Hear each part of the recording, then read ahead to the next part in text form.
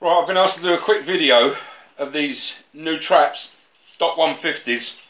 That's it there, and they're quite heavy and they are very, very strong. This is the box that comes with them. They have to be made to this specification, so I've been told. This is the trap, and if you know, it has actually been screwed into the bottom of the tunnel. So it's screwed, which makes setting it easier.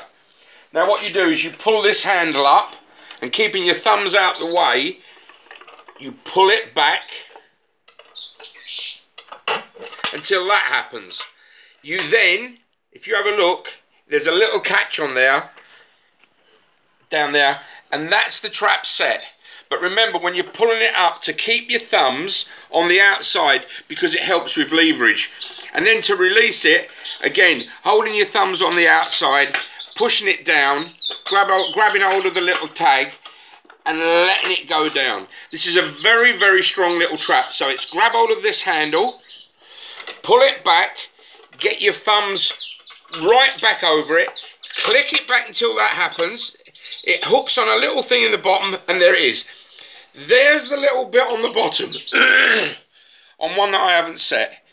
So that's the trap set, and then obviously, excuse me, you put bait in there, and that baits it up. Now, on one of the other videos, I've seen someone who put 3 screws and had stood an egg on there to draw the stoats in.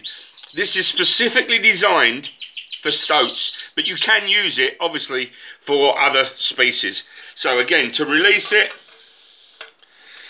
pull back, hold the things right. It is a really, really good strong spring, and that's the box. And that's the trap. I think we can do the boxes a bit cheaper. I think I paid about £56 for a trap and box, but I bought other traps as well. So the boxes are more or less the same price as the traps. I hope that's helped.